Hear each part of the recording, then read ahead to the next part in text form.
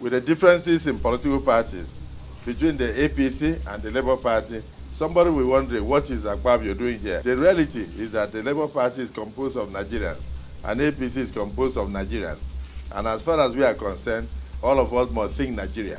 Today, the Labour Party has produced a few senators for the 10th Senate of the Federal Republic of Nigeria. So we came to tell the father, thank you for producing these kind of good children. I would have loved to use this platform to call on all the political parties that contested the 2023 elections to sheath their swords and come together and line up behind Asiwaju Bola Ahmed Tinubu, our president-elect. So I want to urge the Labour Party, because I believe that you went into this election as a result of your love for Nigeria. So come together and join us so that we can build a very united and vibrant nation.